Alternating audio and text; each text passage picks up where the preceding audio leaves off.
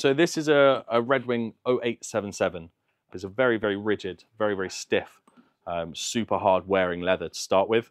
And I think a lot of people, as soon as they put it on, they realize that straight away. It's very stiff, but that's not how they age. I've got here quite an old Redwing. I was trying to age it. I think it's about 15 years old, but it hasn't been worn in a long time. So you can see the sole is worn down a bit, but there's still plenty of life left in it. But the color's changed a lot.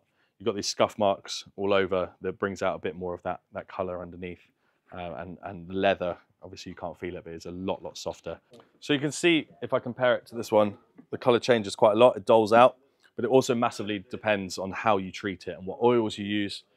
So we have a mink oil, we have a leather conditioner, we have Neatsford oils. Some oils will darken it, some will bring out the red a little bit more, but they'll all have the same sort of effect with changing the color.